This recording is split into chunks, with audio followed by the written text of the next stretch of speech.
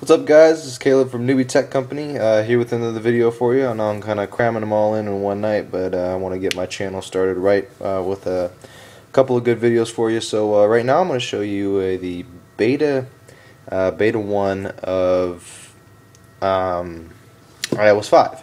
And so here with me I have an iPhone 3GS running iOS 5, and then iPod Touch 3rd generation running iOS 5. So I'm going to set this aside for now. I'm only going to use this for demonstration purposes on one feature, so we're going to set this over here.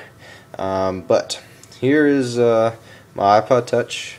We go into the settings. I'll show you guys that it is indeed running iOS 5, because a lot of people are skeptical about videos like this. So right there you can see 5.0.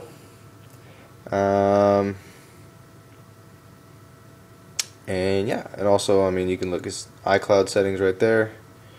I have Messages app in there now, which is a really cool feature. Reason why I need the iPhone to demo that for you guys. So yeah, this is iOS 5. Basically, brand new features are, one of them is Newsstand.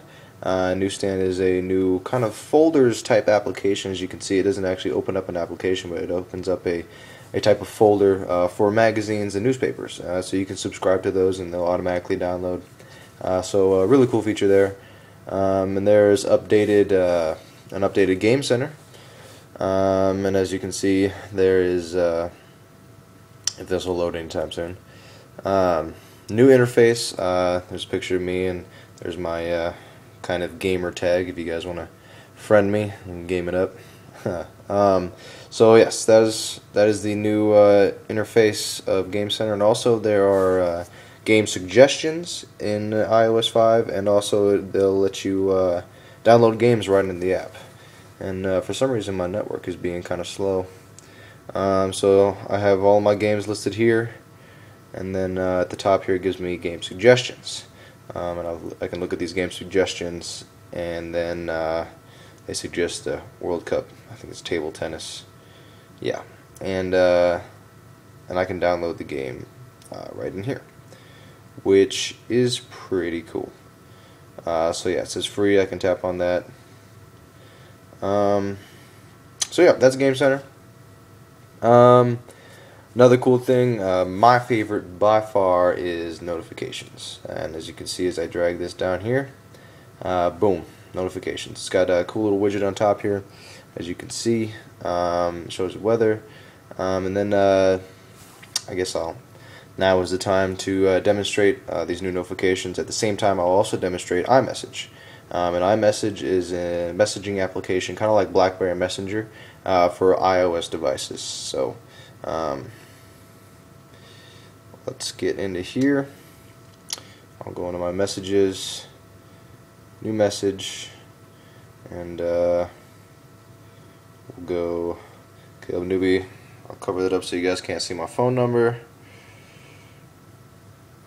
Alright, so different from the text messaging, you can see right there it says iMessage, and when you're messaging someone with a text message, it'll say text message, and this button is blue for iMessage, and when you're texting somebody that's not an iOS supported device, then it'll be green. So there are ways to tell whether you're doing iMessage or just regular text messaging.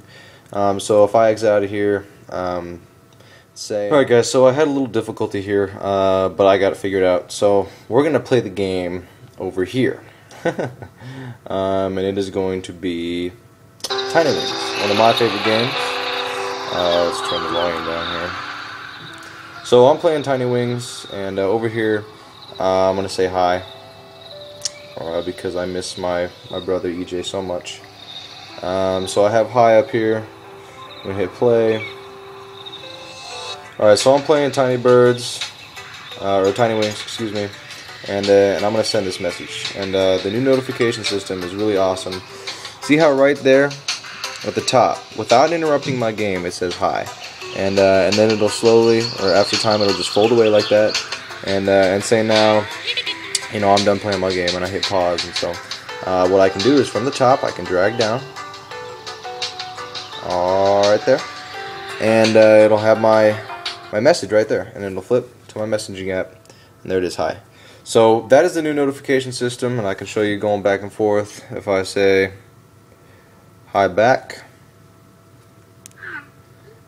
right there, as you just saw as I exited out, it said hi back, and the cool thing is you say hi and see the dot dot dot, it'll show you when the other person is typing, so that's cool.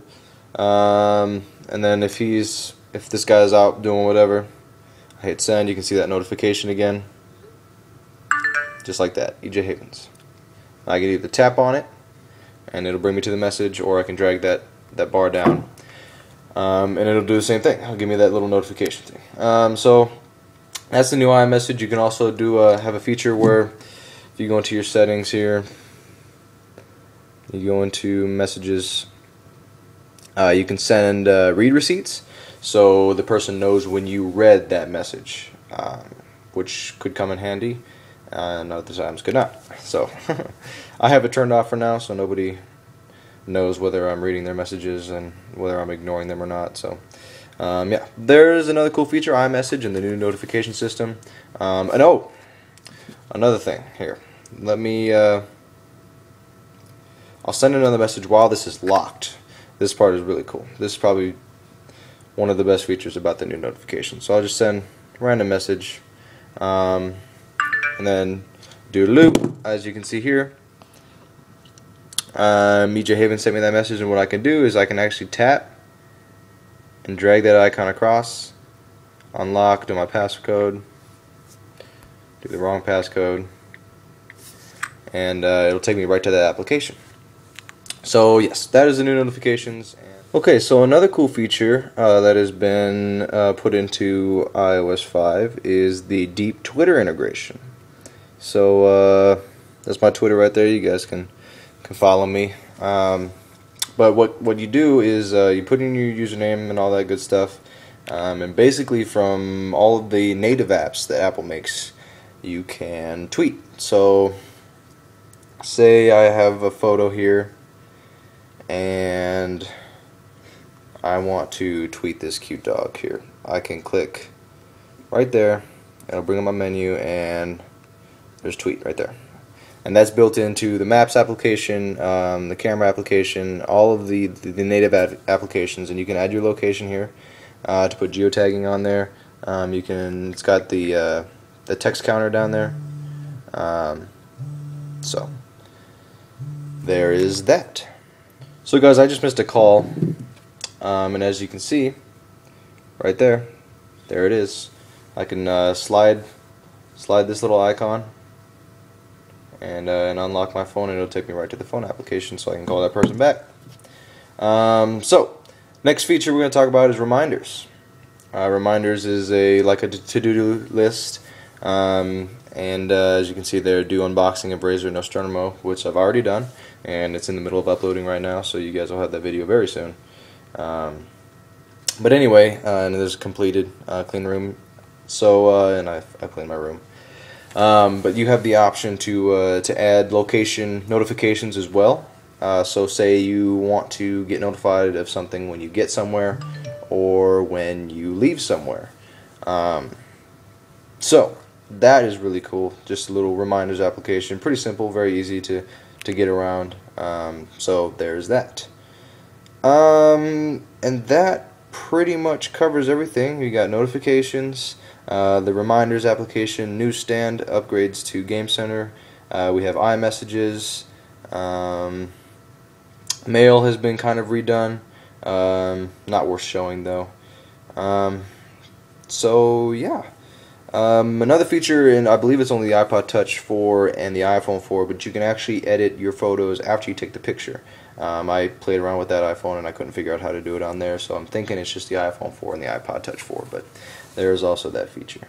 But the last thing is iCloud, which is the major thing that's going to be shipping with iOS 5 is iCloud, and I actually have developer previews of all that on my Mac, on my PC, on both of these phones, or the phone and the iPod.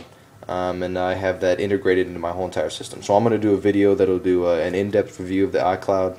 And I hope you guys really enjoy that, because I like explaining it, because it is such an awesome technology. So anyway, guys, please give us comments. Any advice will help. This is only my third or fourth video, I can't remember. But I'm trying to get used to this, trying to do the videos that you guys would like. Again, any suggestions, anything like that, just feel free to let me know. So thanks, guys. I'll see you in the next video.